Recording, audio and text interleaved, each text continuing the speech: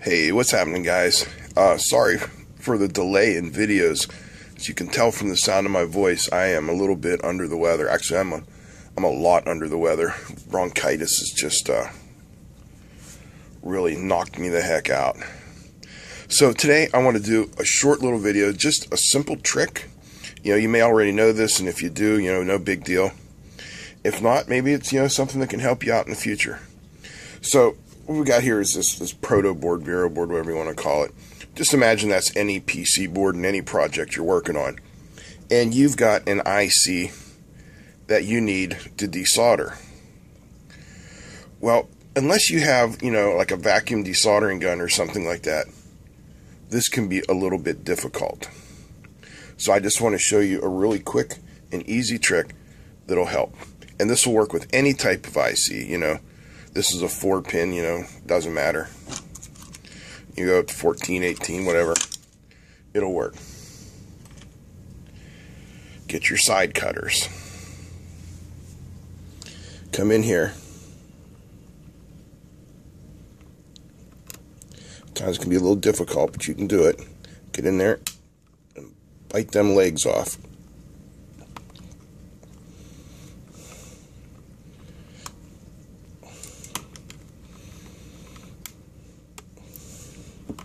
If you have to get up onto the chip and do it, that's fine. I mean, this chip we've already determined is bad, so it doesn't really matter what happens with the chip. There we go.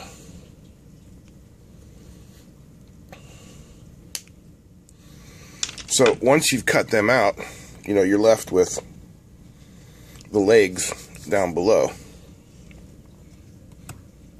which you can then remove.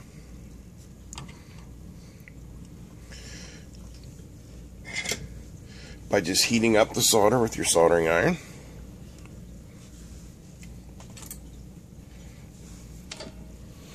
And grabbing a hold of the legs, a pair of tweezers or whatnot. Underneath.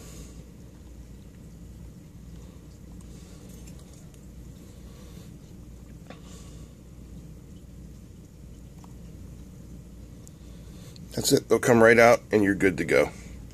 You're back where you were. And the benefit of using this method is that you don't put excess heat into the board, which can cause pads to lift. That's bad. So I hope this little trick helped out. I'll be back in a couple days when I feel better. Thanks for watching. That's it. I'm out. Peace.